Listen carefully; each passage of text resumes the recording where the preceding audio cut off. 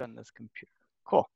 Well, thank you all for coming to our April meeting of our North Houston Space Society. Hopefully everybody can see my screen.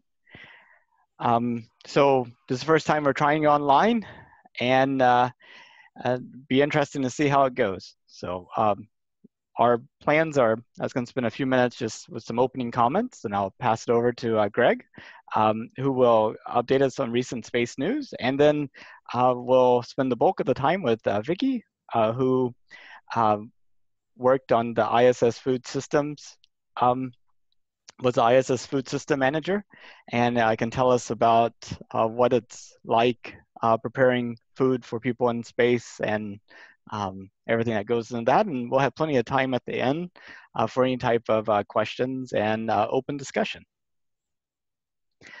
So, you know, the vision of the National Space Society is having people living and working in thriving communities beyond the Earth. And, you know, using the vast resources of space to, for the dramatic betterment of humanity. So Jeff Bezos has been, you know, has a space company, Blue Origin, as well as Amazon. And he says, you know, Earth is for living and space is for working. It's kind of like the vision that he has of the future of essentially moving heavy industry and mining and power generation off of the Earth into space to kind of protect the Earth, which is definitely the most special place in the entire solar system, and just right for humanity. So we should, now that we have the beginnings of the capabilities of actually protecting it by moving those things into space, we should. And so, you know, if you share this vision, I would definitely encourage you to do two things. One is you should join our mailing list, which you can do by going to northhoustonspace.org. And on the left-hand side, you can subscribe to our mailing list, so you find out about other meetings like this. And then we also try to send regular updates about other things happening in the community and space news and that type of thing. The second thing I would encourage you doing is actually join the National Space Society. So you can click on the Join Now link also on our website. That'll take you over to the National Space Society's website where you can become a member. And that's a good first step to participating in projects and community outreach and self-education and other things. So I definitely recommend doing those two things. So I just wanted to let you know this meeting is being recorded, and we plan to post it on YouTube, our website, Facebook, and other things. And also about Zoom, by default, everybody who comes in the meeting is muted and the video is not started. That way, no surprises, and to try to ensure that you know, we minimize background noise as much as possible. But highly encourage everybody to start their video, and then if you have a question, unmute yourself, and then it'd be good if you can mute yourself back afterwards, just to avoid any background noise. And then also there's a little chat icon, and right now you can chat with everybody and with the host. So feel free to use that. And with that, I pass it over to Greg. Okay. Let's see, let me share my screen here. Oh, okay. Yeah.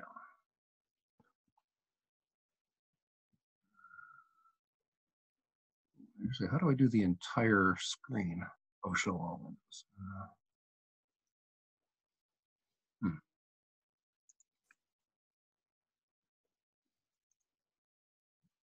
This may, I have two monitors. I'm not sure if it's going to show everything or just one. What do you see right now? I can't tell what it looks like. I see a blank.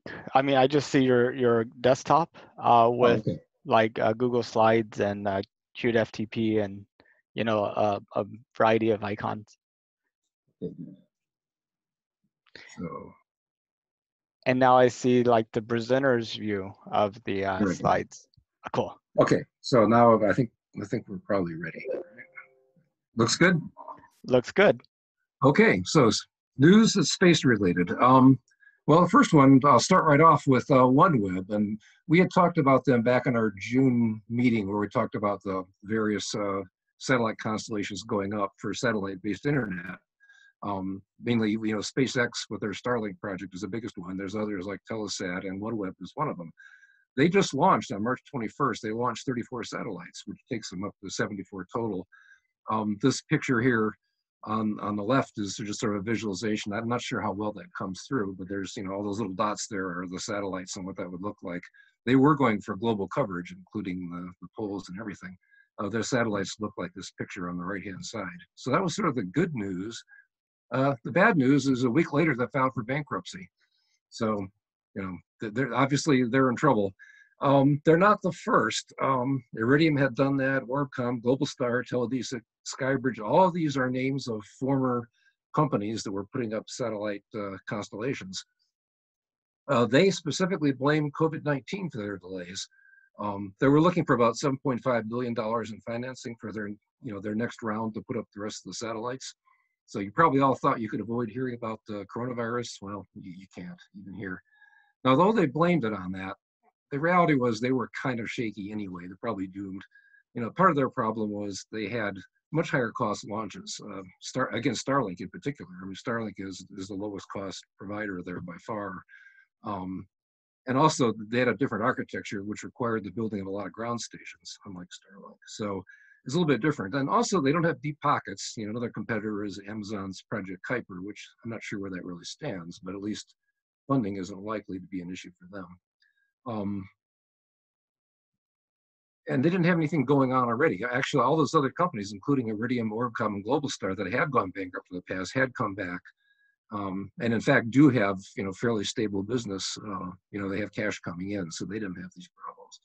And their other problem was their major backers. One of them, the biggest one, was is a venture firm called SoftBank, and they had all kinds of cash flow problems going on right now. So they've kind of pulled out, and that doomed them. So that's sort of the bad news. But in the long run, the big picture, they may well reemerge. Somebody else will buy them out, or at least their assets will probably get used. Elon Musk had a comment about that, and I found he's good for comments about almost everything. He said, guess how many constellations didn't go bankrupt? 0. It'd be a big step to have more than 0 in the not bankrupt category. So that's what he's hoping, of course, that he'll be the first one that doesn't actually go bankrupt in the process here. Okay, so then on a related note then, Starlink, what's going on with them?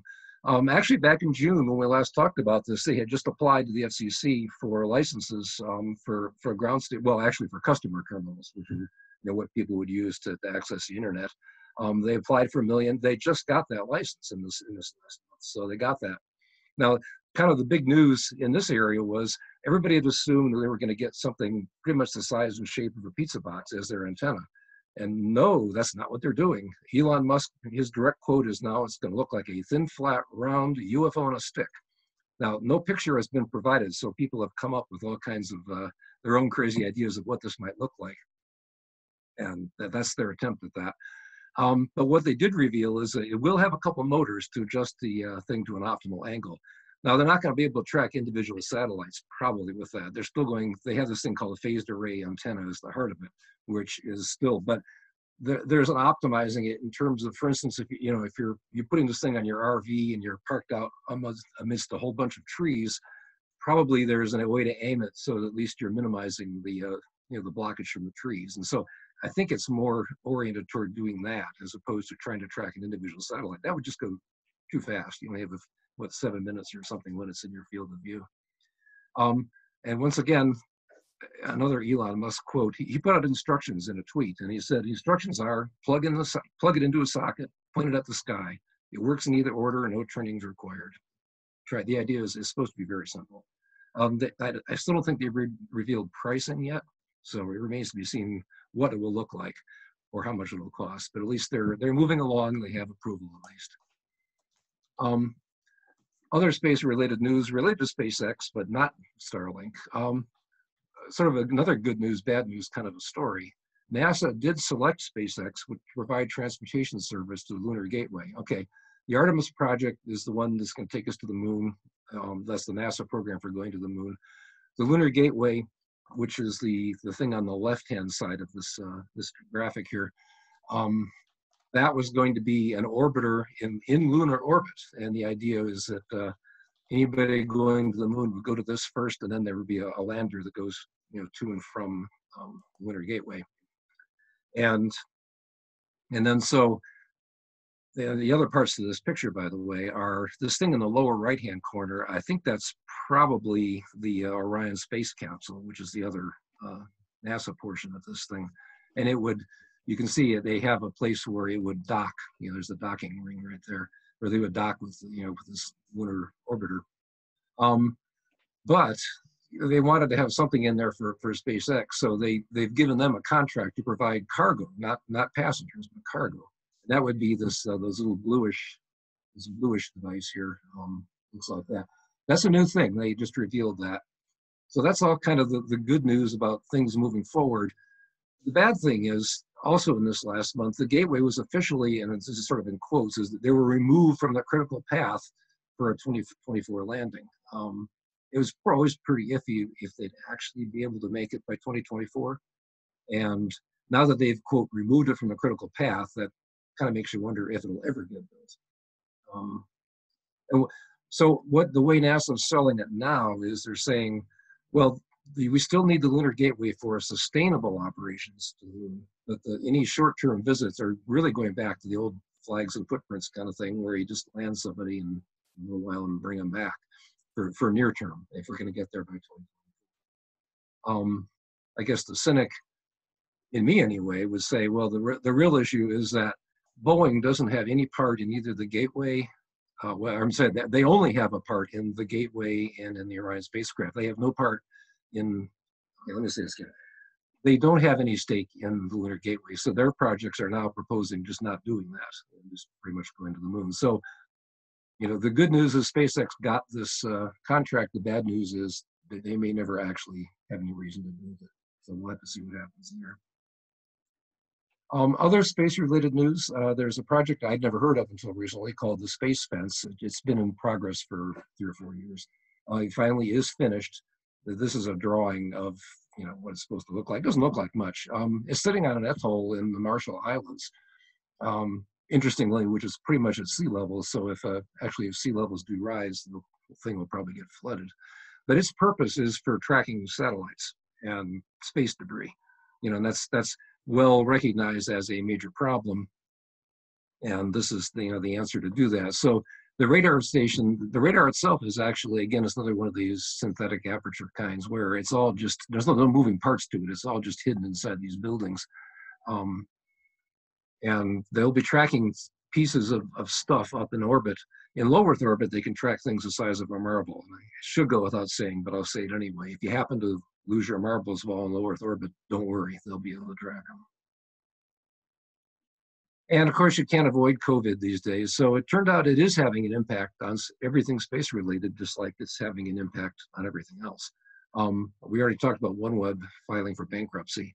The European Space Agency has delayed 4 launches. Rocket Lab has postponed one. They're the New Zealand company launching smaller payloads. One that surprised me is Bigelow Aerospace. They're the people that are putting, you know, that want to build the inflatable hotels. They actually have something attached to the space station, kind of a test mode right now, and they were asked to bid on some other ones, which would be, you know, residing near the space station but not actually on it. But they went ahead and laid off all their employees, and the future is very unclear. Now, to some extent, you know, very short term, maybe that's just so they can file for unemployment compensation, but it seemed like it was more than that. So basically, the future is very unclear. Investors in general are pulling back on small companies, so that's become a concern. One example you may or may not have heard of was Leo Aerospace. They were doing really small launch vehicles, launching payloads like 25 kilograms, you know, up into low Earth orbit. They are officially just going into hibernation, and I'm not quite sure what that means, but it does mean that they're just trying to kind of hang out and not spend very much money doing anything. In terms of bigger projects, there are delays in the Space Launch System testing, James Webb Space Telescope, and some other things. And like everybody, of course, conferences are canceled. Almost everybody works at home, and you know they're using video conferencing like we are. So a traditional part of this is how many launches you think we've had since the last meeting? And I was going to suggest this might be a time for people to experiment with, playing with the chat. If you type in a chat, or maybe you can put in your guess there. And Nathan, are you letting people see the chat? I noticed, yeah, when Stuart put one up before, I noticed everybody got to see it. So that would be very analogous to just the way we did it before, where people said they shouted out numbers. So does anybody want to take some guesses? And you can put it up there on the chat. Of course, you could just say it if you turn your audio on as well. It's like Vito is guessing 10. I don't see any guesses. One, Vito says 10 in the chat.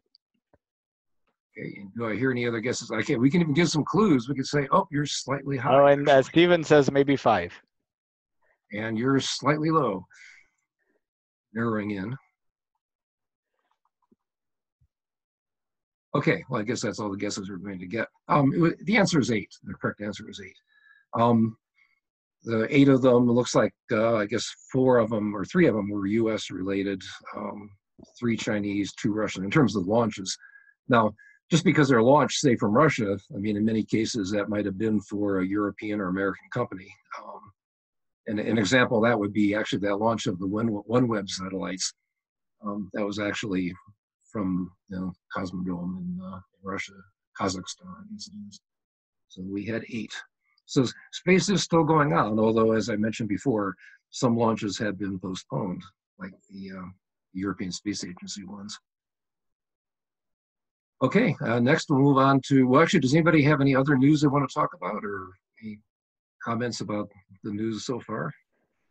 Well, SpaceX has been working on their Starship in Boca Chica, and they're rapidly building tanks and prototypes, and they've gone to naming them like SN1, SN2, SN3 for like serial number, and they're planning to keep turning them out. Anyway, last night, sadly, SN3 was undergoing a cryogenic test and kind of failed, so exploded.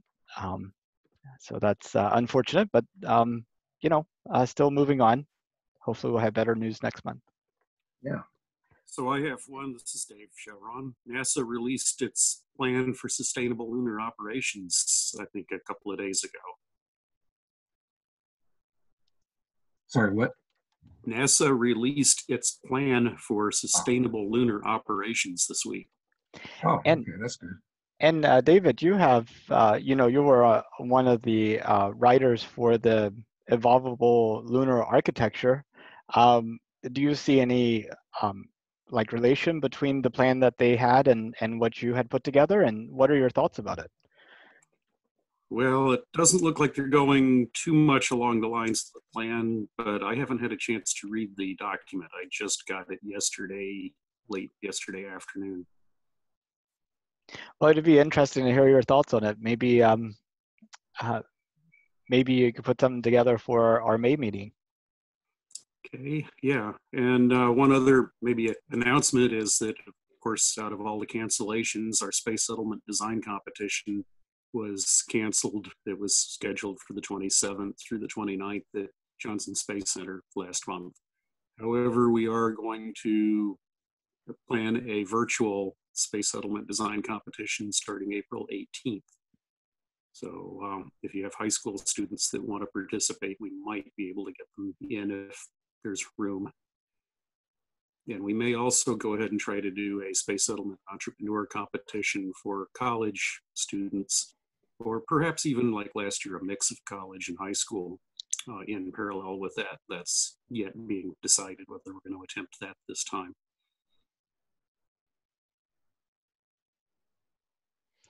Okay, any other comments? All right, I guess we're ready to move on to our main speaker then, Vickie Kloeris. Vickie, are you there? Uh-oh.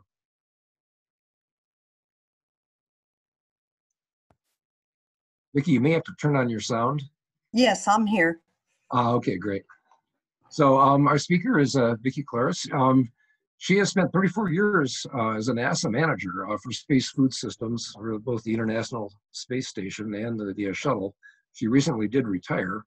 She's the author or co-author of a lot of technical publications and received many awards, including actually the highest award you can get from NASA, the Distinguished Service Medal, an Exceptional Service Medal twice, commendation from Johnson Space Center, also an Outstanding Alumni Award from her alma mater, Texas A&M.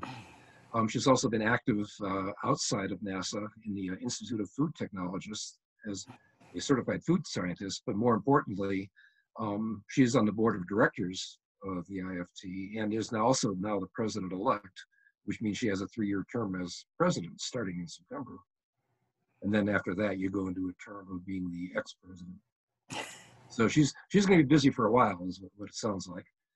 Education, she had a BS in microbiology with a minor in chemistry from Texas A&M, and also then went on for a master's in food science and technology from Texas A&M as well.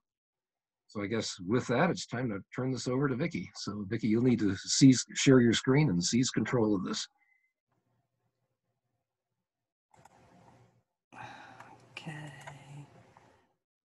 All right. Can you see my screen? Yes. Oh. Okay. No, sorry.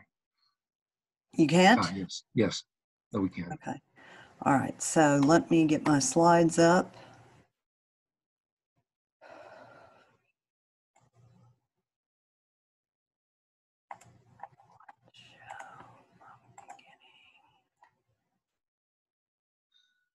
Okay.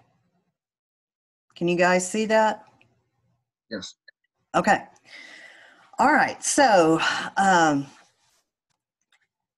thanks for the introduction and thanks for the invitation to speak. I wish that we could be doing this in person. I think it would be more fun, but I'm glad we do have the technology to be able to go ahead and do it.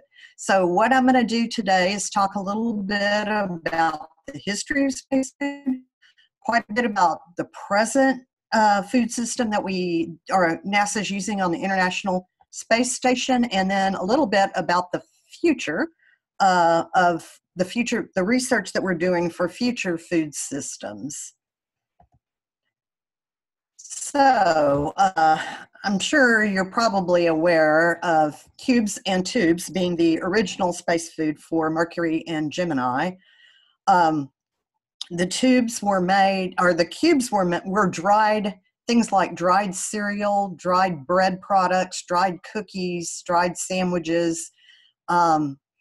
It's interesting, we had a special, when I came to work there in 1985, they still had the piece of equipment that made those cubes in our lab. And eventually it got sent to the Smithsonian.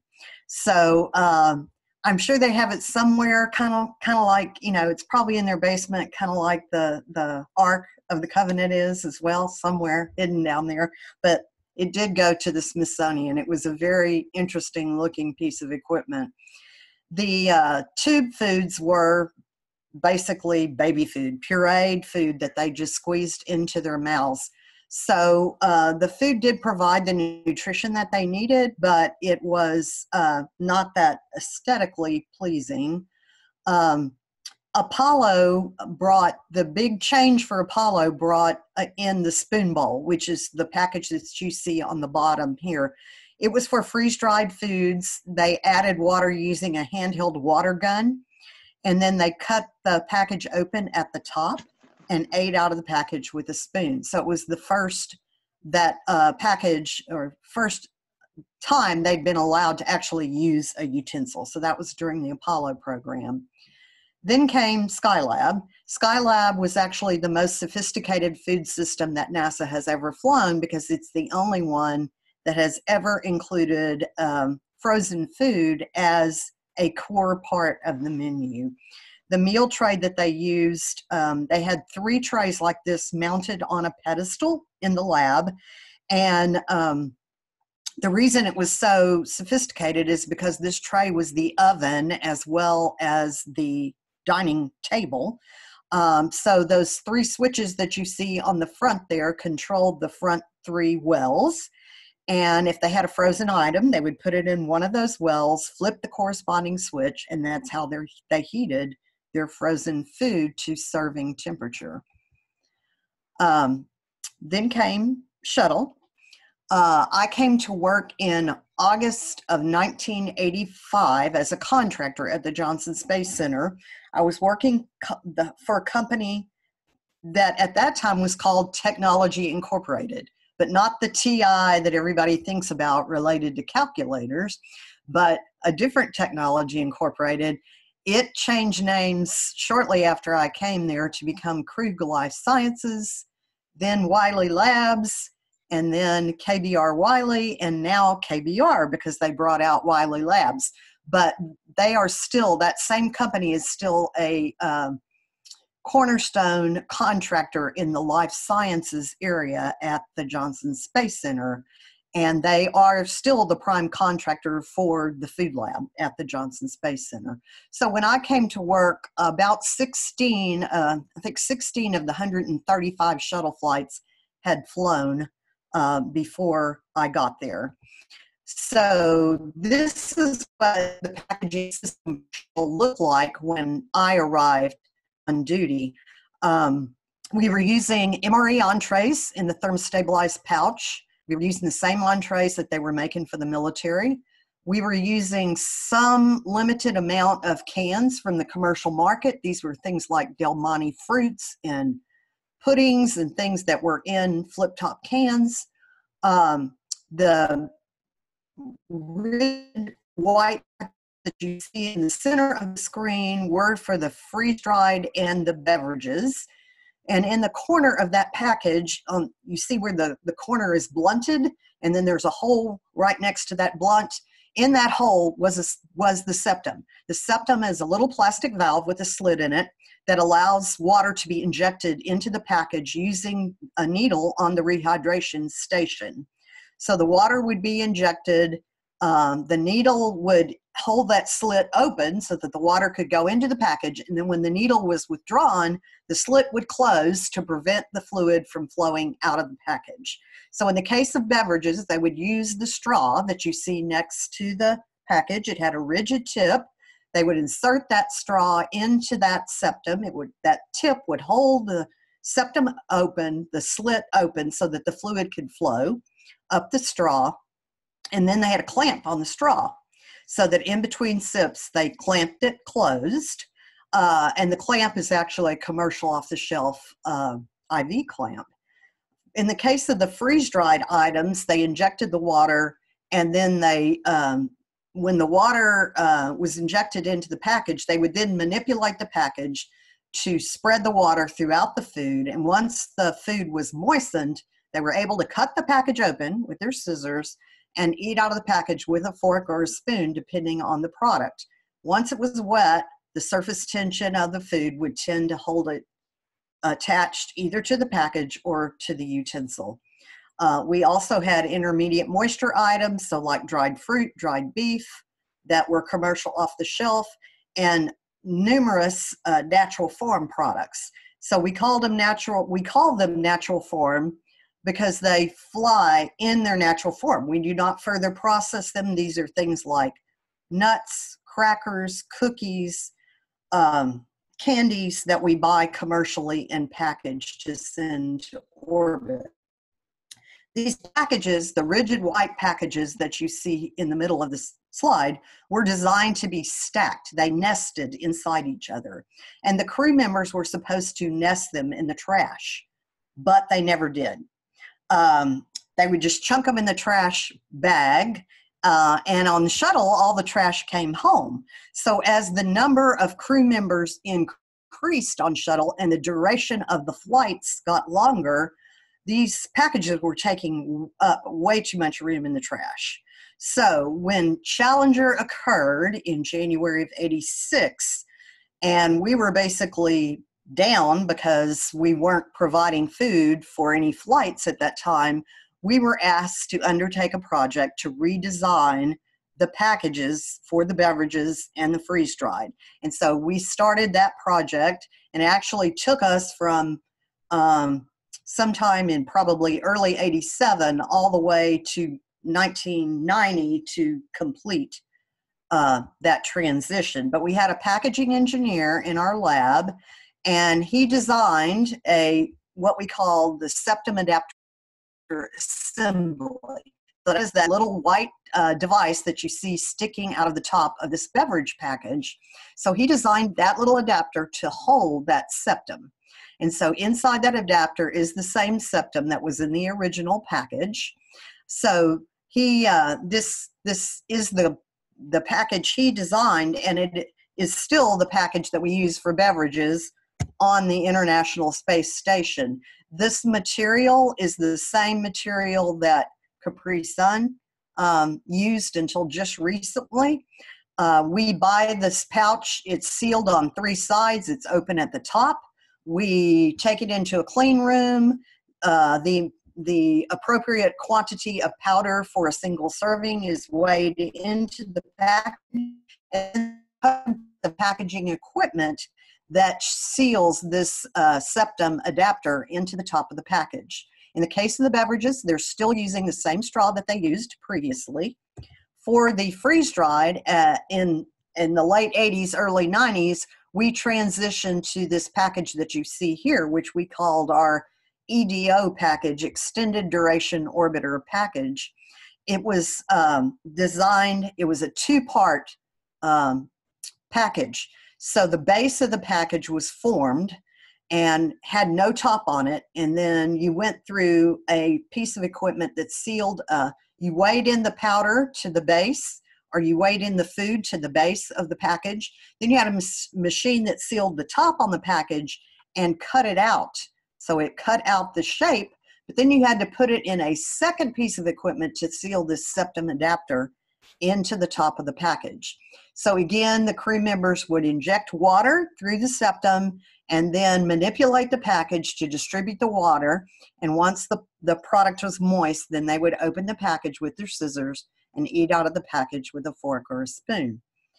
About 2 years ago, we transitioned to this package. We call it the gusseted pouch. It has the same septum adapter in the top, but it is a 1-step process. It's literally a gusseted pouch that the food is weighed into, and then the septum adapter is sealed in the top. The obvious advantage for us on the ground to this is that it's a 1-step process rather than a 2-step packaging process. For the crew is there's more room. We can actually have larger serving sizes in this package, and that was a complaint that we had gotten from the previous package, was that the serving sizes on some of the products were too small because they were restricted by the volume of the package. Thermostabilized foods, as I mentioned, when I came to work there, we were buying entrees from the military, and we were using those.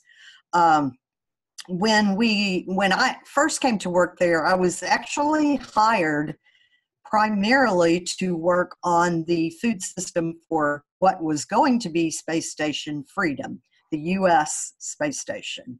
And so in that case, in the case of Space Station, originally, we thought we were going to have frozen food again. There was going to be a U.S. habitation module that was going to include refrigerators and freezers for food. So we were actually beginning to work on planning a frozen and refrigerated packaging system for Space Station. Well, Space Station Freedom went away. It became obvious we were not going to be able to build a space station on our own. And so at that point, we began forming a consortium to build the International Space Station. And in the mid-90s, when they started looking at how much power they were going to get from the solar arrays, they quickly figured out they could either have freezers for science or freezers for food. And food lost out, which I can't say, I mean, it should have in this case, because it's important to have refrigerators and freezers for science. And so we were back to an all-shelf stable food system. And so at that point, the gentleman, Dr. Charles Borland, who was managing the space station food system at that time, he was doing that and I was doing Shuttle. He he talked to the program and he said, if we're not going to have frozen or refrigerated food, we need to start formulating our own thermostabilized food products, because the MREs were way too high in salt and fat for what we knew our long duration crew members needed. They were fine for Shuttle when the flights were short, but when we knew our crew members were going to be staying up there for, first it was going to be like 4.5 months, and now it's routinely 6 months and sometimes even a year. The high salt, high fat, even though the military has good reason to have that, it's a negative for us. So in the mid-90s, the food scientists in the lab at Johnson Space Center began formulating our own products to thermostabilize in pouches. We now have about 50 some odd products that we do custom to send to the International Space Station. And by doing them custom, we can control the salt and fat content. We still fly intermediate moisture products. We still fly many natural form products. We repackage these products for a couple of reasons. One is that all of these products, whether they be intermediate moisture or natural form, they're dry. And so if you have them in bulk in microgravity, they're going to be very difficult to handle. And so it's much easier for the crew members to handle these products in microgravity if they are portioned out in single serving portions. So that's one of the purposes of repackaging. Further, we're putting them in a pre-approved material for the spacecraft environment. So any material that you send in significant quantities into the spacecraft has to be approved and tested for that environment. So it is more cost effective for us to package these items in a pre-approved material than to try to approve all the different manufacturers' packages. It would be very costly. At the same time that we portion these out and package them, we're also back flushing with nitrogen. And that removes some of the oxygen, not all, but by removing some of the oxygen, we're actually extending the shelf life of these products, because oxygen and moisture are the two biggest enemies of food, of shelf life when it comes to food. We also have a small number of meat products that we have that, rather than being thermostabilized in a retort, they have been made shelf stable by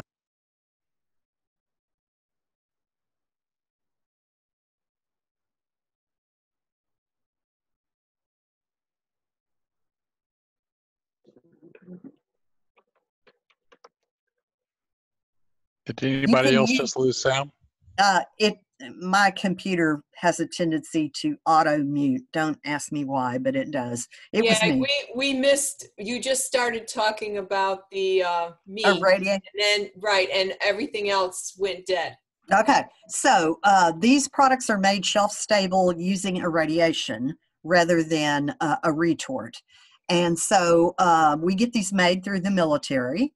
And the advantage to doing this is that you can do whole pieces of meat. For instance, we have an irradiated beefsteak that literally is a small steak that we're able to make shelf stable through irradiation.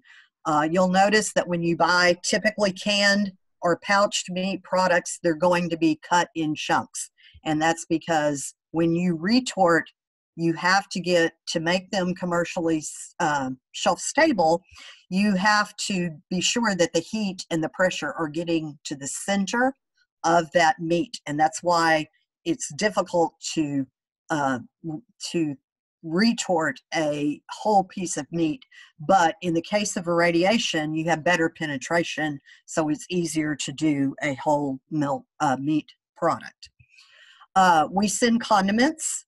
On the shuttle, we used to send, in early space station, we would send the individual condiments like you get at the fast food places. The only difference being the salt and pepper. The salt and pepper are in liquid form. The salt is dissolved in water. The pepper is dissolved in a food grade oil, similar to a cooking oil. Dry up. squeeze a drop and touch it to the food if they want to stir it in.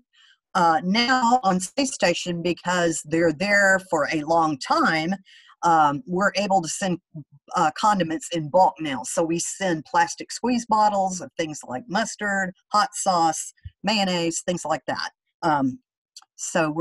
Which are much easier to use for them, obviously, than the little individual packets. Each crew member gets their own utensil kit, and that's because we do not have a way on orbit to actually sterilize. There's no dishwasher, there's no sink. So all they have is wipes to clean these utensils off between uses. And so because of that, we really don't want them to share utensils, so we give them each their own kit. This is a picture of the space station. This was actually taken from one of the last shuttle flights as it was either coming to or leaving station. So this is pretty much assembly complete. You're probably aware that lengthwise, this is probably end zone to end zone on a football field, and the internal volume is about that of a typical 3-bedroom house. When we first started sending food to space station was very, very small. And so at the time, all of the dining was done in the Russian service module. And the service module was a duplicate. So the Russians had a service module as part of their Mir space station. And when they got together with us to start building the ISS, they contributed a duplicate of that service module. So the service module was the Russian service module was one of the very early pieces that went up. And a lot of our food that we were sending to space station early on was sent via the Progress. And so in the Progress were our shelves for these boxes that you see here, these food boxes. And next to the dining table in the service module were racks that held these food boxes. And so the first foods that we sent for our crew members to ISS were sent in the boxes that you see here. So these are actually photos from Mir, the Mir service module in Lucid, but it's a close-up of the rehydration station that shows you how that looked and how it still looks inside the service module on ISS.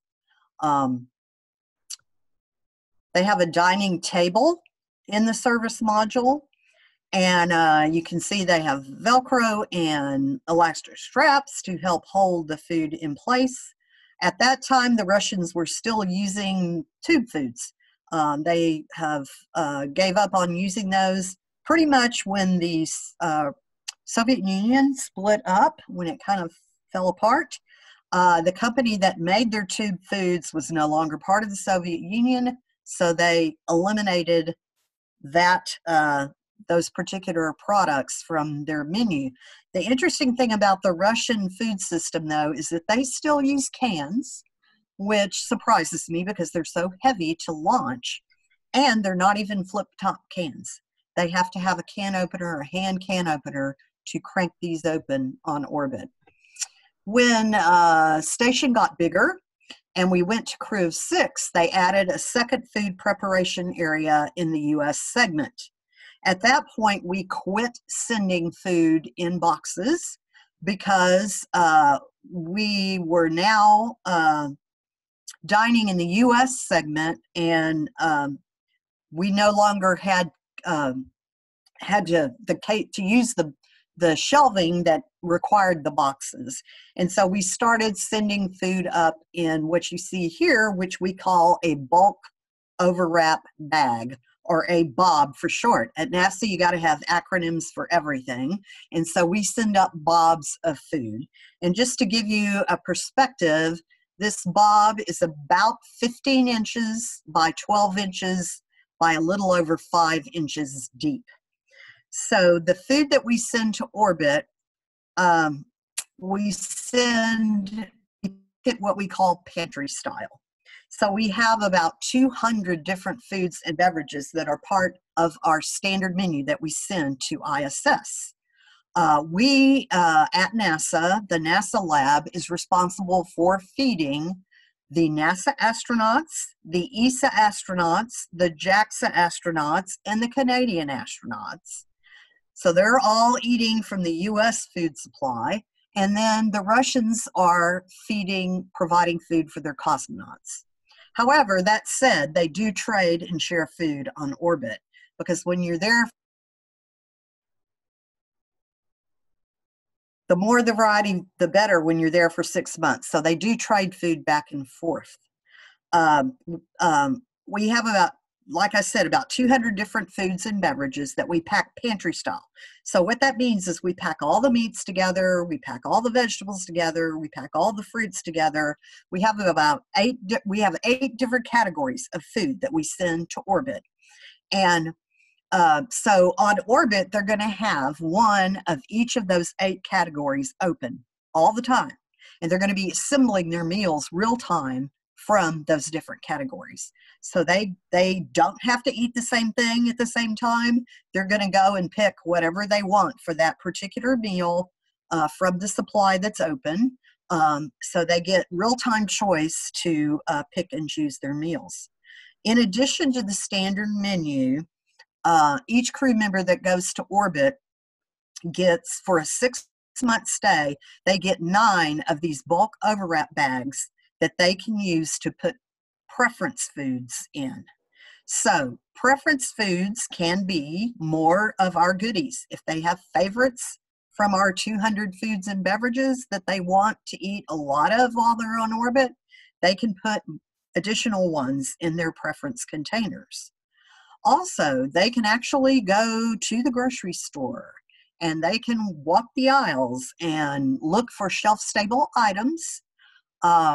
As long as they meet our microbiological standards and they have sufficient shelf life and they're not in glass, we can't send anything glass to orbit, they can take small quantities of commercial off-the-shelf items with them.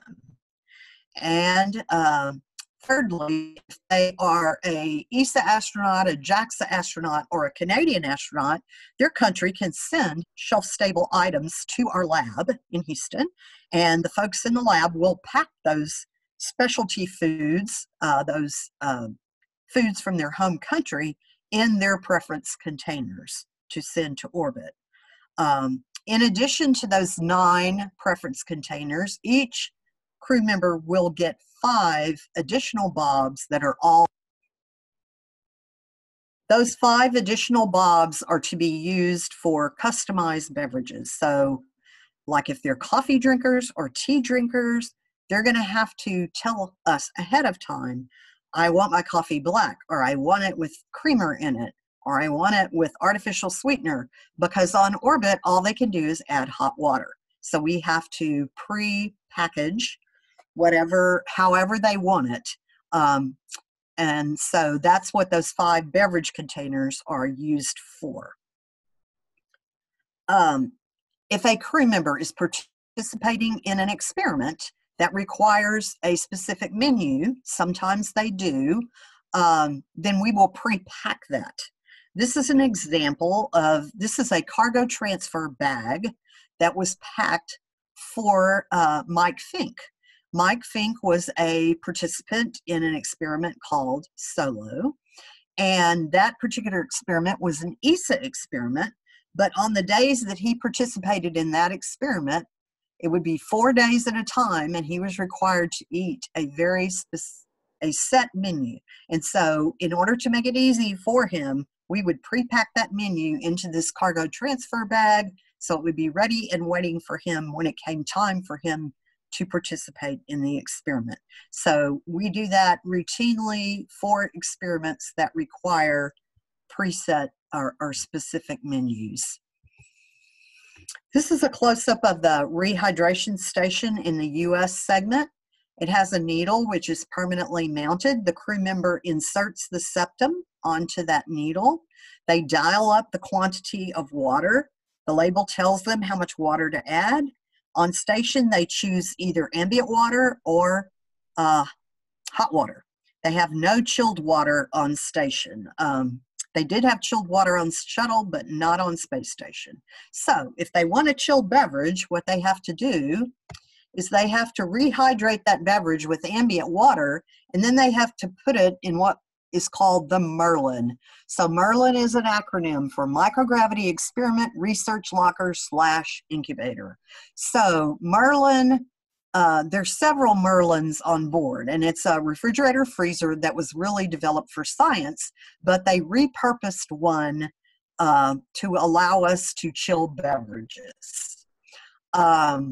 The Merlin is small. It's about the internal volume of a typical home microwave, but it does allow the crew members to chill beverages and to chill fruits, pouches of fruit, if they would like to have those chilled prior to consumption.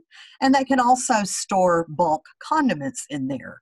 So some of those bulk condiments, in order to be kept microbiologically safe, need to be chilled. And so they're not all of them, but some of them do. And so the Merlin provides them a means to do that. Below the Merlin is the oven that they use to warm their food.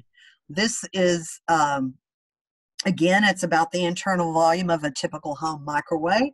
It has 4 vertical heating surfaces with clamps. And so the heating is done by conduction. They actually clamp the food item to the hot surface, and that's how it gets warmed up to serving temperature. This is a picture that was actually taken while the shuttle was still flying, but it's a dining table in the U.S. segment.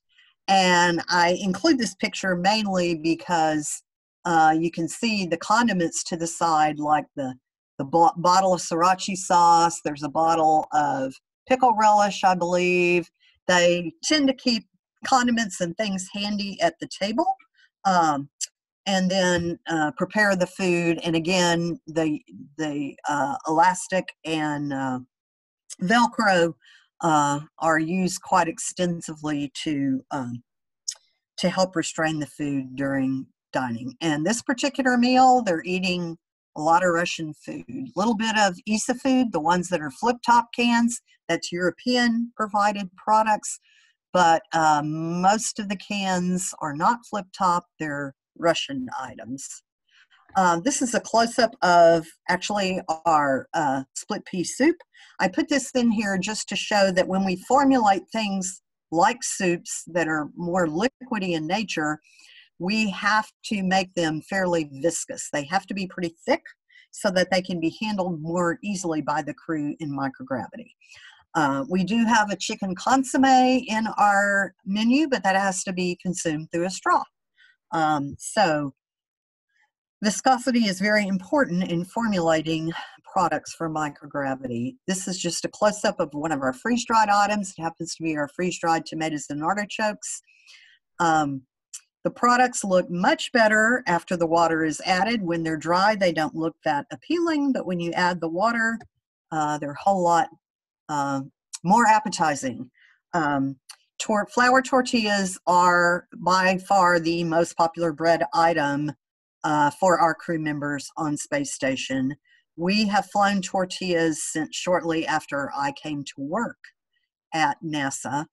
Right after I came to work there in 1985, Rudolfo Veronelli,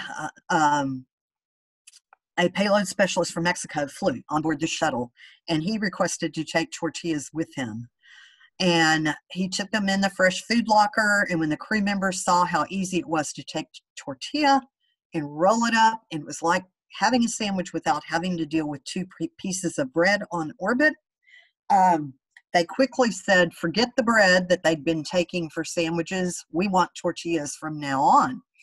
So we started procuring fresh tortillas. We actually found a factory here in the Heights. And when the crew left for Florida prior to a shuttle flight that morning, we would go and get fresh flour tortillas off the line. We would send them with the crew on the NASA plane down to Florida, and those were packed in plastic bags and sent to orbit for the crew. And those would last about 8 to 10 days, which was flying at that time because that's about how long the missions were. But as the shuttle flights got longer, the crew members were adamant that they wanted tortillas on day 14 of their flight, and the fresh really wouldn't last that long. Typically, they would mold before that happened, before they got to day 14. So we developed our what we call an extended shelf life tortilla in the food lab. The military routinely has for years made these extended shelf life bread products for the MREs, for the meals ready to eat, but they were not making tortillas.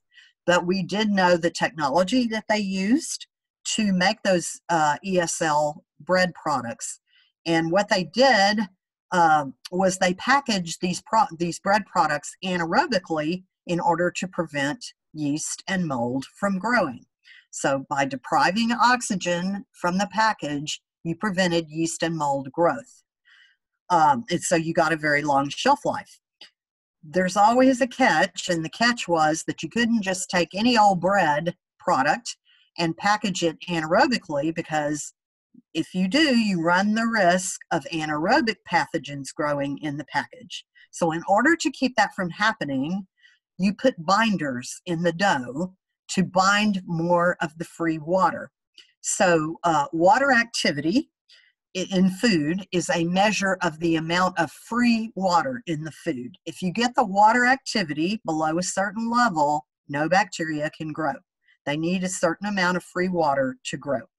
So we knew the military was making these ESL bread products. They were making things like dinner rolls and cinnamon buns and things like that. They were making them using binders and using low water activity. So we developed our own tortilla formulation that was low water activity. We vacuum package it, and we were able to get about 4 months out of that product shelf life, which was more than enough for shuttle flights.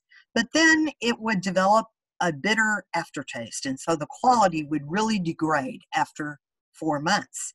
And so when we got ready to transition to the International Space Station, we knew we were going to need a longer than 4 month shelf life for our tortillas.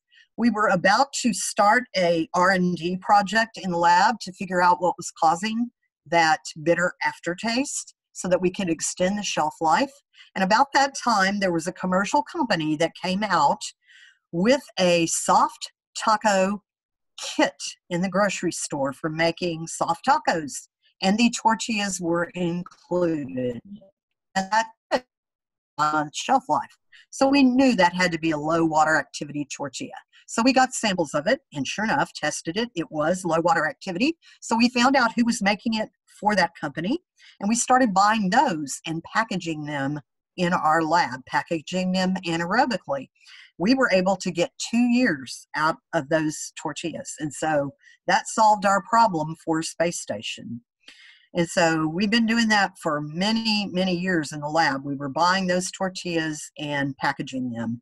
And about, 2 years ago-ish, we found out the military had started making an extended, or started developing and making an extended shelf life tortilla for the MREs.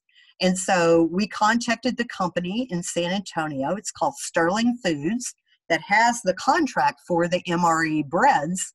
And we got samples of their product, and we compared that to our product.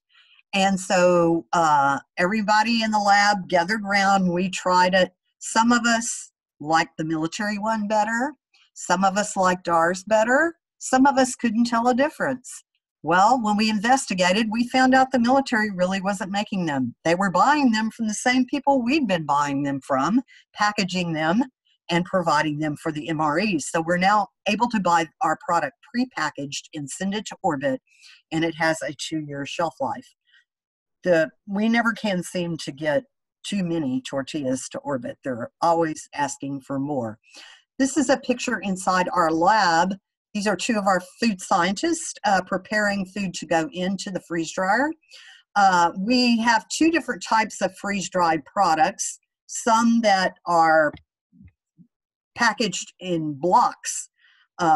This looks like an ice cube tray, except a little bit bigger than the typical ice cube.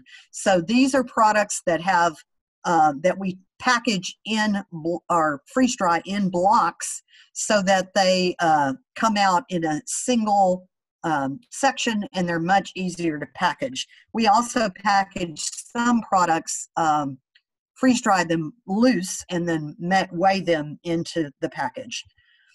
It's a close-up of one of the freeze dryers in the lab. This is inside our packaging room. We use a portable clean room with HEPA filters.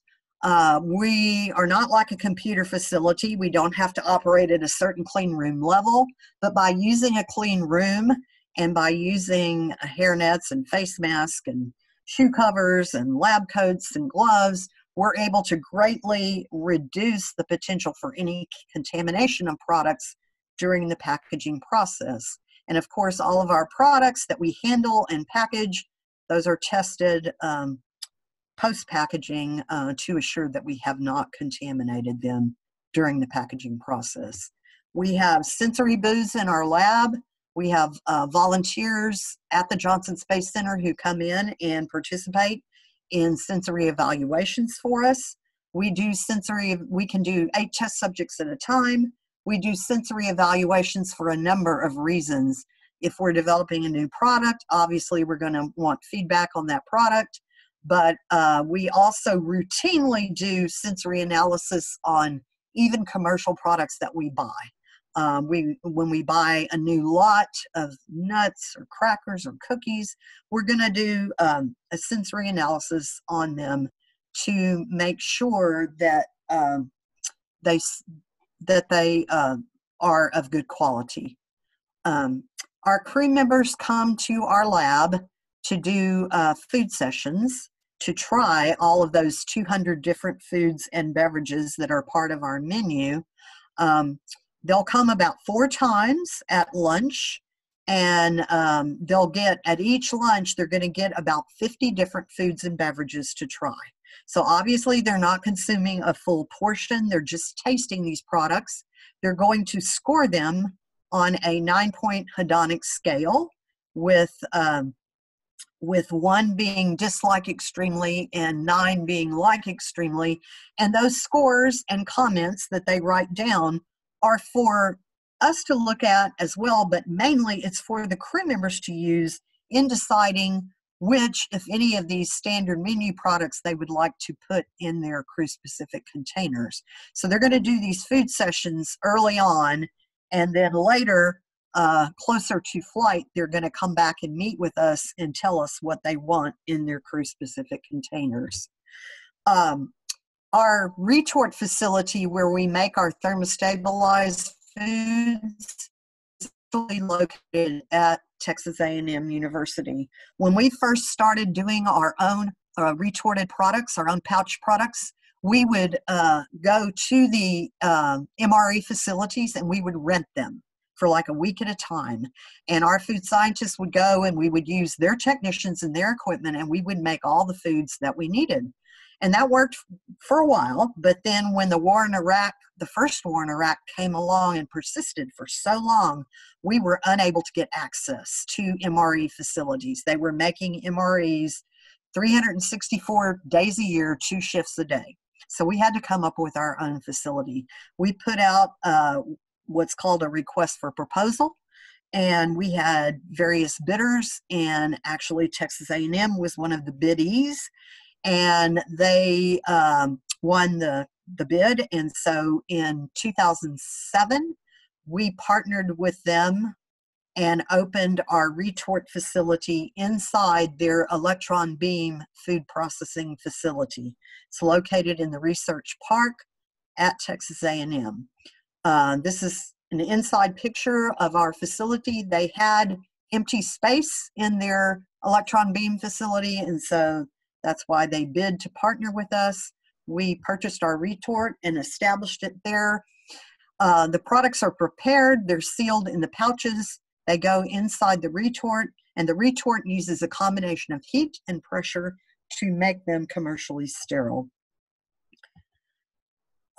So challenges, I want to talk a little bit about our challenges about NASA's challenges for a Mars mission food system.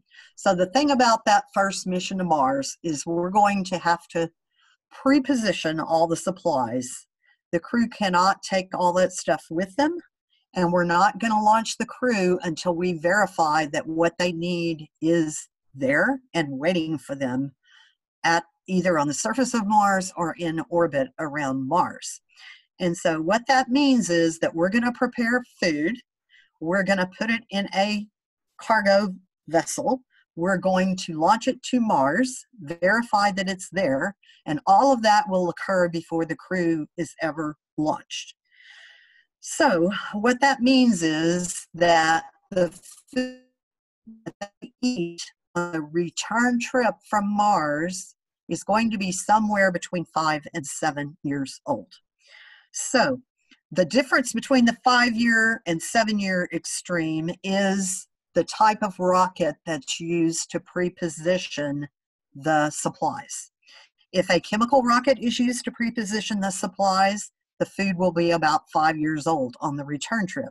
If a solar-powered rocket is used, that will be a slow boat to Mars, and so the food that they eat on the return trip will be about 7 years old. So we can actually prepare food that is safe to eat for 5 to 7 years, because we can either by freeze drying or thermostabilization, we can stop the microbiological processes. We can stop the microbes from growing. So we can prepare food that's safe to eat, but the challenge is we cannot stop the chemical changes that occur in those foods. So those chemical changes are going to degrade the nutritional content of the food. They're going to degrade the quality and acceptability of that food. Over time, the color is going to change, the flavor is going to change, the texture is going to change, and not in a good way. So that is the challenge of 5 to 7 year old food, because you want to make sure that you have enough food that's of high enough quality that the crew members are going to continue to eat, and eat enough to maintain high performance. The military has done a lot of studies in the field with MREs, and they find that when crew members have been eating MREs for too long, something called menu fatigue sets in, and they begin to eat enough to survive, but not enough to thrive. So we want the crew on that return trip from Mars to be at top performance. And so we have to prevent menu fatigue. And so that means having enough high quality food, enough variety that they're going to continue to want to eat. So we have concerns about potential dietary restrictions that crew members might have. Potential impact of if a crew member gets changed out after we pre-position the food, say there's a medical issue or some other issue that causes the original crew member not to go and a substitution is made, we won't have resupply during the mission, and fresh food, any fresh food they had will be limited to what we call pick and eat crops. So on Space Station now, they have an experiment called Veggie, where they can grow things like lettuce. And so in transit to Mars and potentially on the surface of Mars, they will be able to grow limited quantities of these pick and eat items. So it's going to be things like lettuce, maybe cherry tomatoes, something like that doesn't require any processing. But those foods are going to be they're going to have more of a psychological impact to the diet than an actual nutritional impact, because the volume of these items will be very small. And of course, for a mission to Mars, we're going to have volume and mass restrictions on the foods that we send. So we have a group in the lab at the Johnson Space Center that's called our Advanced Food Technology Group, or AFT. That's our research team. And so they've been doing studies, variety studies, to actually look at how much variety do crew members really need to be satisfied, to feel like they have enough variety in their food system. So they've been utilizing data from ISS crew members that have been and are currently on orbit, and they've been utilizing data from what's called HERA, our Human Exploration Research Analog, which is a ground-based chamber study that NASA has been doing over the past few years, where they've been putting people in isolation for various periods of time. We've also, the AFT group has also been looking at nutrient degradation, which nutrients have the most potential to degrade, and in which foods are these nutrients more stable. One of the interesting things we've discovered is that, not surprisingly, vitamin C is one of the nutrients that we have to be most concerned about. Just like the sailors during ancient exploration had trouble with vitamin C, it degrades very quickly in things like thermostabilized and freeze-dried foods. But the thing that we have discovered is very stable in powdered beverages. And so things like Tang, which we still use, and other powdered beverages that are enriched with vitamin C have the potential to actually prevent our crew members from having an issue with something like scurvy. So our crew members on those first mission to Mars may actually have a prescription from the docs that say you're going to have to eat or consume so many of these powdered beverages per week in order to be sure that you get enough vitamin C. More than likely, what it's going to take for us to get that 5 to 7 year shelf life is what we call a hurdle approach. So it's going to be a combination of processing technologies and some temperature reduction in the storage of the food. So for every degree you can reduce the storage temperature, you're going to slow down those chemical changes in the food. And so by taking shelf-stable food, so we cannot depend on frozen or refrigerated food for a Mars mission. If that refrigerator or freezer were to fail, that food would be unconsumable. It would be unsafe to eat. But if we take shelf-stable food, such as pouch products or freeze-dried products, and we reduce the temperature at which they're stored, we can extend the shelf life by reducing or slowing the chemical changes in the food. And the thing about it is, even if that reduction in storage temperature were to fail, you would still have food that was safe to eat. Even though the nutritional content might not be great and the quality might not be great, you would still not starve. So the hurdle.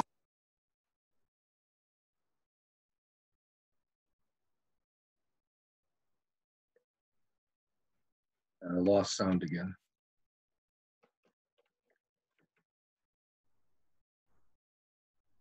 Unlike the bars that are marketed on the commercial market, these are true meal replacement bars that would provide a full 1/3 of our crew members' daily requirements.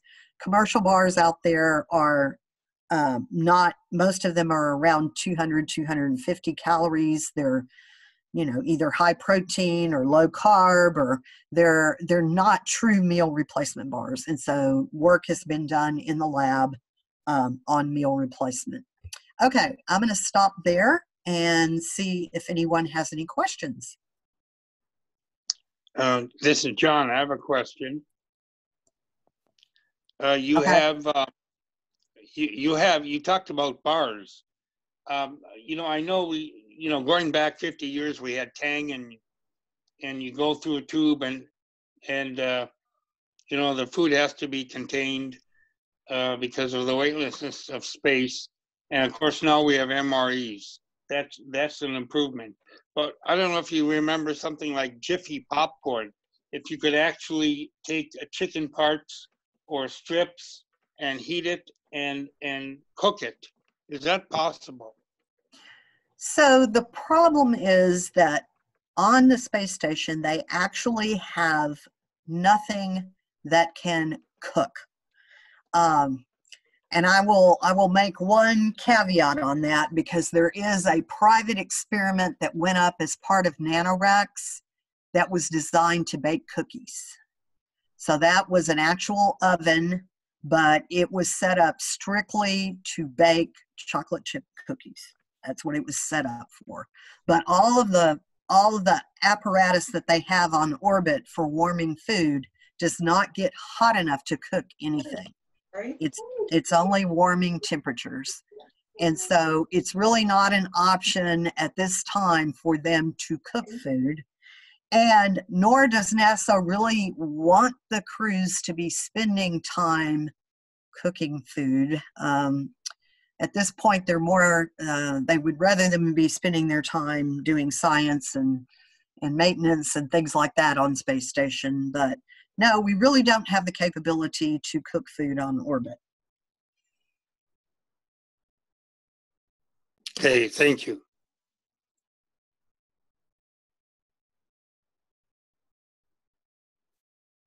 I had a question. It seems like I guess the astronauts get to pretty much choose their own foods. Who helps them decide what to pick? For instance, if there's special issues, you mentioned that the high salt and fat are bad. Maybe there's other issues related to bone loss or muscle atrophy and those kinds of things. How do you ensure that they're getting what they actually need? So prior to, it's all done through the medical side of the house. So they have private medical conferences with their flight surgeons. And now, I guess starting maybe 3 years ago, they actually have an app on orbit that lets them track what they're eating. And so every package of food that we sent up there has a barcode on it. And so when they consume an item, they can either scan the barcode, or they can use the app to either scan the barcode or take a picture of the, if it's a commercial product that they've put in their preference container, they can actually take a photo of the nutrition label on that product. So they're able in real time, using this app, to track what they're consuming, what kind of nutrition they're getting, how much fluid they're getting, how many calories they're getting, how much fat, how much sodium. All of that is being tracked. And so that information, that allows them to make good choices on orbit, but that information is also accessible by the flight surgeons, so they can counsel them if they find that they are not getting enough, or they're getting too much of something and not enough of something else. They can actually use the information from that app to counsel them real time. So I was just wondering, we had MREs that we were giving out after Hurricane Ike here in Clear Lake, and I noticed the boxes did not have any kind of an expiration date on it. How long do you think the conventional MREs stored in, say, room temperature ambient environment are safe to eat? Safe to eat? Pretty much forever. Safe. Pretty much forever. Okay. So I can tell you that when the first war in Iraq came along, they sent stuff over there that was like 9 years old out of their storehouses. So MREs will last a very, very long time. But again, chemical changes will occur, and so the quality does degrade. Now, how often they routinely trade those out now, they probably don't, now that, since we have troops deployed pretty much constantly, they probably don't have a lot of it sitting around for a really long time. But those products can last a very, very, very long time. Okay, thank you. Now, you mentioned the vitamin C is one thing inside of foods that degrades, and it's better in the powder. What are some other nutrients that you have challenges with making sure the astronauts get enough of, that are preserved for a longer period of time? Actually, vitamin C is the one that we were most concerned about. What we found so far with particular, we haven't looked at all nutrients yet. We've looked at specific ones, and the ones that we've looked at so far, vitamin C was the one that was mostly a problem. The others, we found that there was at least some products in our menu in which those nutrients were stable. And so we didn't have as much of a concern with those particular, with other ones that we've looked at. So vitamin C was the biggest thing. That's interesting. Oh, and also Stephen put a question in the chat room. It says, I thought breads were not allowed due to generation of crumbs. How was this fixed? Okay, so when I came to work there, we were routinely sending sliced bread to orbit for them to make sandwiches. Yes, bread creates crumbs, but the crew members were adamant that they would deal with those crumbs in order to be able to make sandwiches on orbit. But as soon as they saw how tortillas worked in orbit, they were like, okay, we'll switch to tortillas because they're much easier. I mean, even some of the products that we send now will create crumbs. You can't totally get away from that. But the crew members do have ways to, they learn how to manage those crumbs on orbit. We have eliminated products over the years that created a lot of crumbs. One of the funny stories I can remember is when Pringles first came out in cans. Crew members wanted to take those small little short cans of Pringles because we had never sent potato chips to orbit because in the bags they would be just a mess, but they wouldn't make it there. They would be destroyed by the time they got there. So when those cans came out, they wanted to take it. Yeah, I want to try taking chips to orbit. And we would caution them. We're like, even though it's in a can, it's going to be in better condition than a chip would be in a bag, but there's still going to be a lot of crumbs. But they were adamant. And so we did send some to orbit, and the crew members came back and they're like, we should have listened to you. That was the biggest mess. I would never take that again. And so word got around pretty quickly that wasn't a real good idea. You seem to remember Bart Simpson kind of illustrating that point in one of the Simpson comments. He's like eating chips in space and the crumbs are going every place. So. Yep.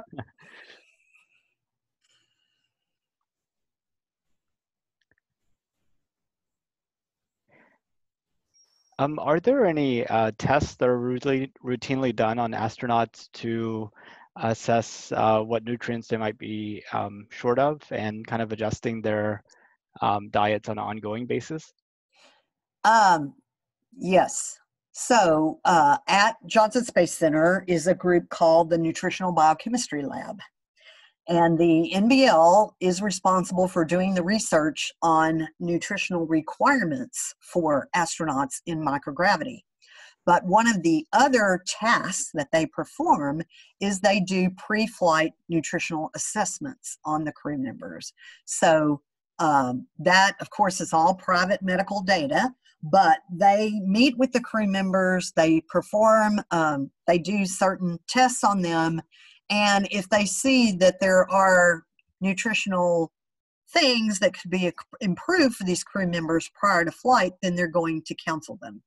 And any crew member who has the desire can actually go to the folks in the NBL and ask for nutritional counseling. So they have registered dietitians and nutrition scientists on their staff. And so they can counsel the crew members, answer their nutritional questions.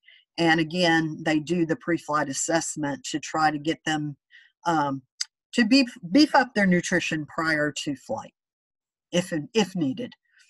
Most of these crew members, in order to fly into space, you have to be very, very healthy. If you can't pass all the medical stuff, then you're going to be grounded. And so these crew members, when they're active astronauts, they are most of them are exceedingly conscious of eating correctly because they want to maintain their health and maintain their ability to fly into space. This is John. Vickie, in the next 20 years, what would you like to see in food preparation in terms of innovation? For space or for the ground? For space. For space. Well, I would like to be able to grow larger amounts of these pick and eat crops. I think those are hugely important from a psychological perspective. So if we're going to have habitats on the moon, habitats on Mars, I think one of the important parts of that would be to include the ability to grow crops. And fortunately, those crops can also help with air and water recycling in those habitats. NASA has done several ground-based studies over the years looking at how plants can help recycle air and water in closed habitats. And so that would be something when we get to the point where if we have a habitation on the moon or Mars, to be able to grow more of those pick and eat crops, or even potentially grow something like wheat that you would actually have to mill. If you've got partial gravity, you can do that. Milling wheat in space in microgravity, not worth the trouble, because that would be just an uncontrollable mess. But once you have gravity involved, you can go beyond just pick and eat crops and potentially grow some things that might actually have to be processed prior to consumption. But that, I think, would be a really good addition, because I can remember when we first started, when we had Veggie first go to space, and they were on the space station, they were first growing crops, because the Russians actually grew some crops for science before we were growing stuff on station. And I can remember the crew members saying that they thought the greenery growing was great because it was something that changed in the environment, because so much around them did not change at all. And so it was nice to see things grow and change color and mature. So psychologically, they thought that was very important. Vickie, so then in the movie The Martian, the astronaut botanist growing food on Mars, that was realistic. Once you have infrastructure, yes, but not for like your first mission to Mars when you don't have established infrastructure. That's probably not going to be realistic. Because it takes an awful lot of infrastructure to be able to grow crops and process them and into an edible commodity. Vickie, are you familiar with the company Grow Mars that is working on different techniques for actually growing food for Mars, and also looking at lunar techniques, at small commercial company? I am somewhat familiar, not extensively familiar, but Daniel Tompkins presented on the commercial space weekly telecon from NASA Ames a couple of months ago or so on that. Ames and Kennedy is doing a lot of the plant work. Johnson used to do plant work, but not as much now. They really don't. That's all done mostly in Florida and some at Ames.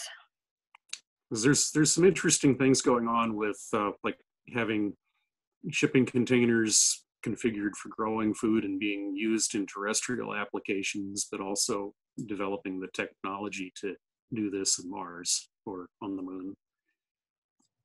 Okay. I'll have to read up more on that.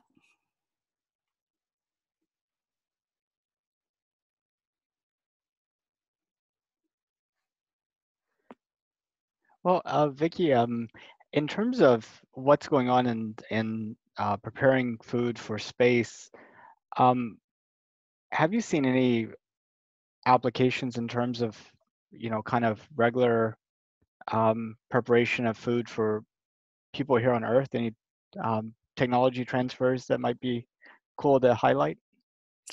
Well, two emerging food processing technologies that have potential for space food systems as well as for Earth-based food systems.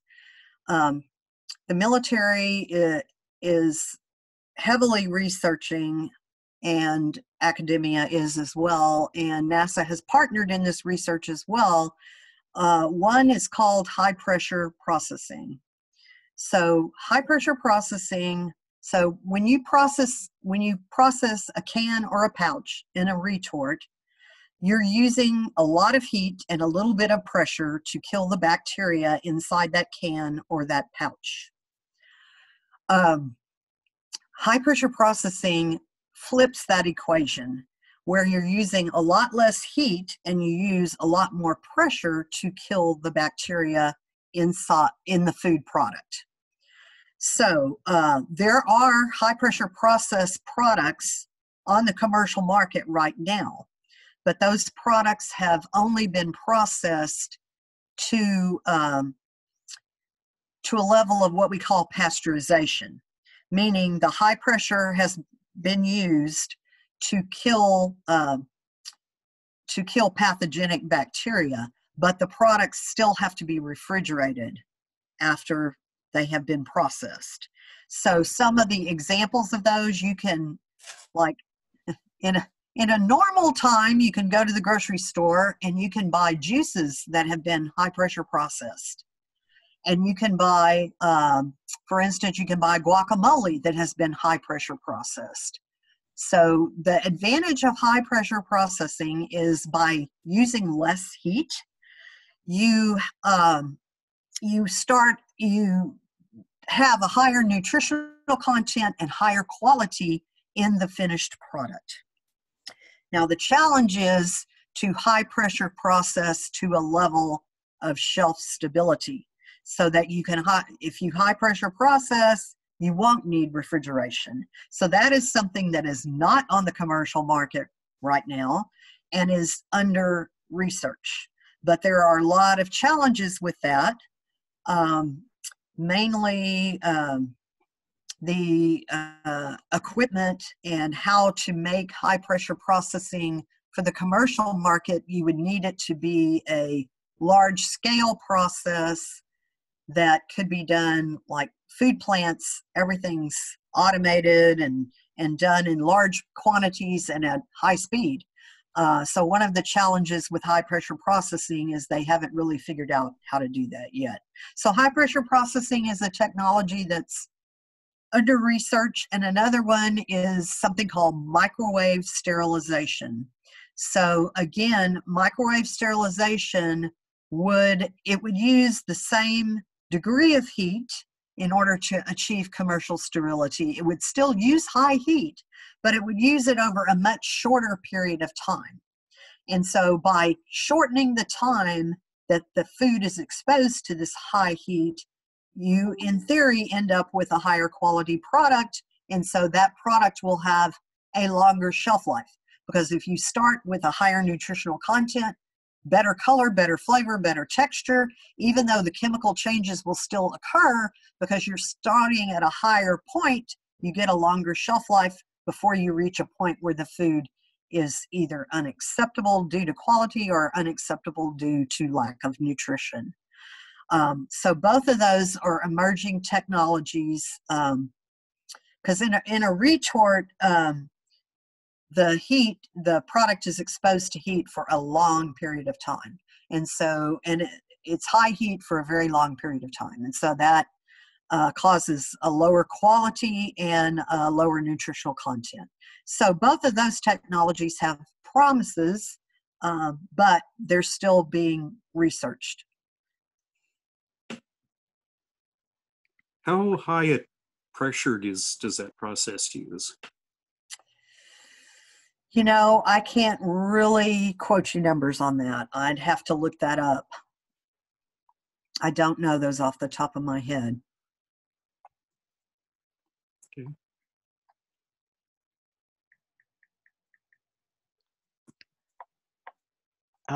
Any other questions that people might have? I have a question. Vickie, first of all, thank you. This was excellent. I love your talk. You have so much information. Very, very interesting career that you've had. One of my questions, or my question is regarding the irradiated food. Are there any negative health ramifications from eating food that has been irradiated? No. There is no evidence, no scientific evidence whatsoever that these products have any health issues whatsoever. Thank you. Vickie, if you had the ability to actually mix things in space besides just adding hot water, would that open up a significant amount of options in terms of what could be prepared, or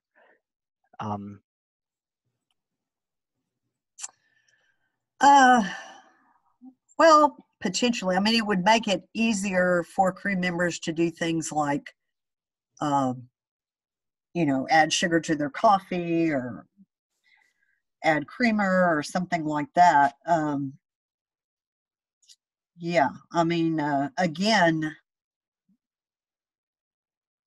preparation-wise, the biggest goal that we've always been given is that we want to minimize the amount of time that crew members have to spend dealing with food.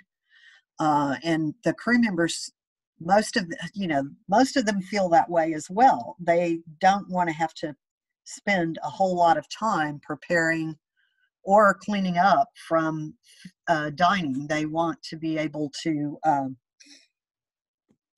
spend their time more, what they consider more productively.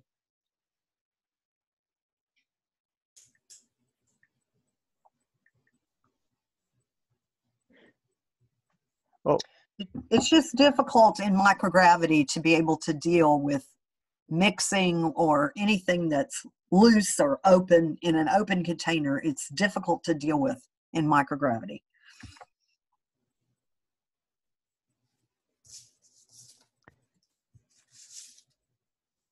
Well, Vickie, we really appreciate you coming and sharing all this wonderful information with us. It's really amazing what goes into feeding our astronauts, and kind of like the extent to which food can be made to last for long periods of time. It almost feels like we should have like a national stockpile of food just in case we have some type of crop failure or disaster or something, you know, just like we do for oil and hopefully for other things too.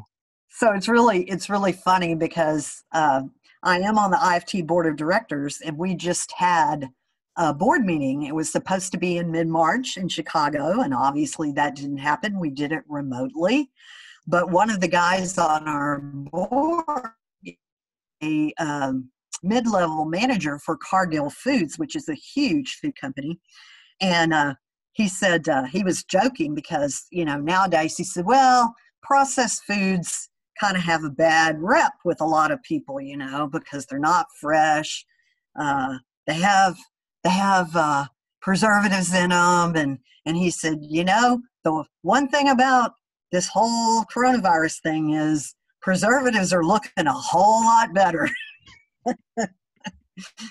Because you need that shelf-stable food right now. One thing I'd like to do before we go into kind of like an open discussion and maybe end the meeting is anybody who wants to turn on their webcam, I'd like to take a group picture real quick. So have anybody wanted to turn on their camera and hasn't done so yet, just let me know. Looks like we have a few more people. Cool.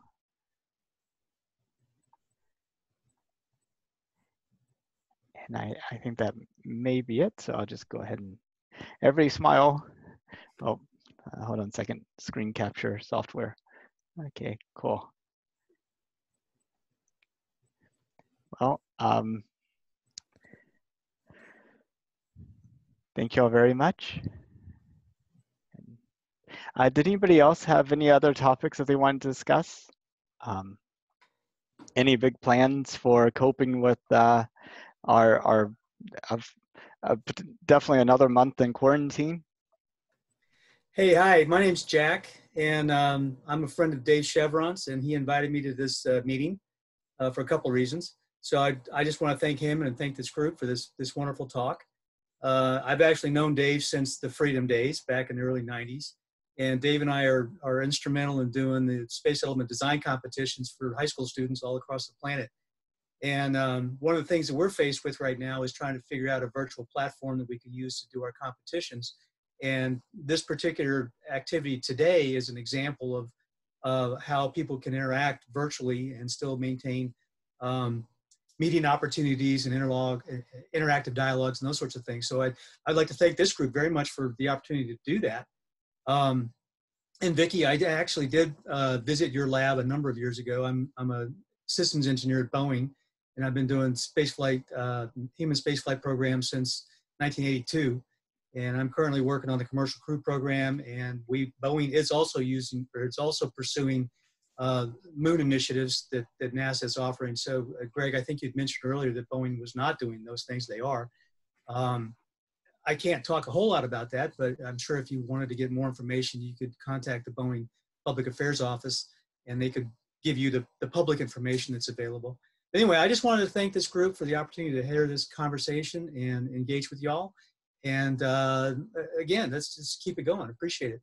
Dave and I, like I said, we're very interested in long-term plans for doing space settlements. And Vickie, you gave some very interesting ideas that I think we can torture kids with. So thank you very much. Appreciate it. I'll give you all back to your conversations. Thank you. Thanks, Jack. Yeah. So I also used to work in Building 17, and I found it really interesting when doing the food sampling there that texture was one of the items that was to be evaluated. I wouldn't have necessarily expected texture to be on the list, but it's funny because my wife always thought I was just nuts because I didn't like certain foods because of the texture. So your evaluation forms helped me a lot with convincing my wife that yes, textures is a factor in it. But any other comments you may have about how much people actually like or dislike a food because of its texture, I'd be interested to hear. Well, can y'all guys still hear me? Yes. Mm-hmm. Okay. So texture, one of the reasons that, texture is very important to a lot of people with food, and it's especially important in space food because very crunch in our diet, in the foods that we're able to send into space, because when you freeze dry and then rehydrate products, they're going to tend to be soft. So it really helps us to try to find stuff that can add a little crunch. So things like nuts and things like that are very important to a lot of the crew members because there is so little crunch in our menu. Yeah, I just thought that was kind of interesting. Thanks. Vickie, you don't anticipate a food shortage during the coronavirus, do you? No, so actually NASA centers, Johnson Space Center is at what they call stage 3. So only essential personnel are allowed on site right now. But the technicians, not the managers, the technicians in our food lab are considered essential personnel. So food packaging and processing is still going on at the Johnson Space Center.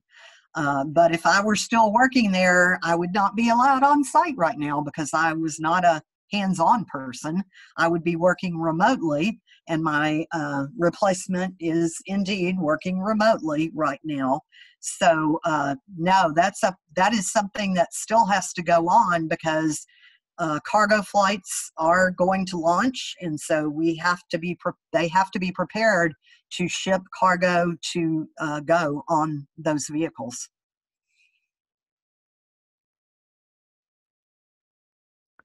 Thank you. Well, very good. Thank you again, Vickie, for coming and talking to us. And You're welcome. hopefully maybe next year you come and we can actually do this in person. And, That would be good. we're still on target to have our May meeting. It'll be done virtually. And I hope everybody can come back to our May meeting. And I'll send out the details on the email and the website. And I think, did anybody have any last topics that they wanted to bring up before we end the recording and close out the meeting? Hey, Nathan, it'd be nice if when you get the physical real world meetings going, if you could include an option to tie in remotely. It's a whole lot nicer than having to drive an hour and a half up there from Clear Lake. We'll definitely explore that further, and we'll get to do so with like some actual experience on what that would be like. That's an Well, it excellent, worked real an well, I excellent think. idea.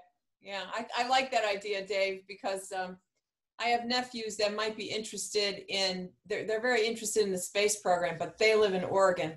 So maybe they could join in sometime. That would be interesting.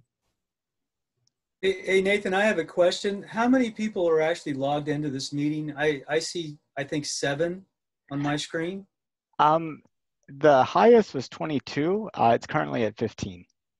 Okay, because maybe it's me and the Zoom application, but I can't scroll through the membership to see who's here and who's logged in. And I guess I'll have to get with David offline on that, because that's one of the features that I think we're trying to understand to do the virtual competitions that we're going to be doing. Jack, there should be a button if you go to the same menu where you show the mute and unmute that says participants, and it should, if you touch that one, it should. Oh, okay, yeah. Scrolling up and 15. down, you should have the full list, and Yeah, you can see 15. who's talking. If you look at the green indicator on the mic, you see who's Yeah, talking. I got that part. I definitely got that part. Okay. So But you should have everybody there. yeah, I do, but I just don't see all the videos. Maybe there's only 6 videos or 7 videos. Yeah, There's I don't think also- everybody. Yeah, there's also a little on my screen on the gallery view, there's a little arrow. So I only see 6 people. But then if I'm looking at like Dave's picture, there's a little arrow and you hit that arrow and the rest of the videos or people will come up. So there's like a toggle switch. You got to go back and forth. And if you look carefully where the microphone is showing the green, Jack, you'll see that the video cameras are red and X or crossed out on most participants. Yes, I Or see not that. most, but a lot of them. Okay. Yeah, well, that's some of the things we're going to have to help explain to our competitors. Yeah. So it'll be interesting. We've never done this. We've done all our competitions in person, and they've always been a challenge to get together with logistics and so forth, and the volunteers, and it's been a lot of fun. I don't know if Dave's talked to you all about what we do, but it's an amazing thing we've done with high school students all across the planet, and much of what you're talking about here today are things that we feed forward into a futuristic view, like growing your own plants. You know, we expect the students to have farms, and So Jack, just to interrupt real quick, but Anita and I went up to the North Houston location, and Anita gave a presentation back, I think just before we went to India last year, to the chapter. So we could, maybe we can invite Nathan or a few members to see if they want to help support the virtual design that would be competition. fantastic. There's folks on this call that would like to participate virtually in our competition, and like Dave said, the dates are the 18th to the 26th. And Dave, like I said, I'm going to be sending out an email to volunteers. If you want to shoot me some emails from folks here, then I'll certainly invite them. And if they'd like to participate as first-time volunteers, we'll be happy to have them. Yeah, Nathan, you want me to just send Jack your address and he can include you on that? Yeah, that'd be best. What I can do is send out information about that in an email this week with a summary of this meeting as well. And might have more volunteers than you know what to do with. So. Well, I get into a feast or famine situation every time. And oddly enough, it seems to work out. But we try to bring volunteers in the first time in less important roles, if you will. So they're not encumbered by trying to understand the mechanics of the competition. And we've given them a chance to see how it works, to get their feet wet, that sort of thing. Well, the thing is with this, it's easy to just invite somebody to kind of just tie in and watch what's going on. Yeah, we may do that.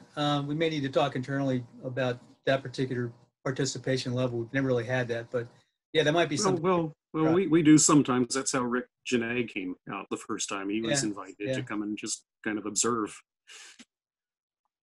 We really don't know how this is going to work, but we'll find out. Well, Nathan, you are recording this, aren't you? I am. Okay. Hey, thanks. Appreciate it. Nathan, thank you. It was very good speaker. Thank you. Well, it sounds good. I think we'll end it here, and the virtual meeting definitely is a whole another aspect to explore. Being able to include people that are geographically separated, and also it's a little bit more efficient in terms of time too for a lot of people. So we'll definitely have to do more with it. But thank you again for coming, and hopefully all of y'all could come to our May meeting. Hopefully. All right. Thank you. Thank you again, Very Vickie. interesting talk. Y'all have a good Vickie, day. thanks. Stay safe. Okay, bye. Thank you.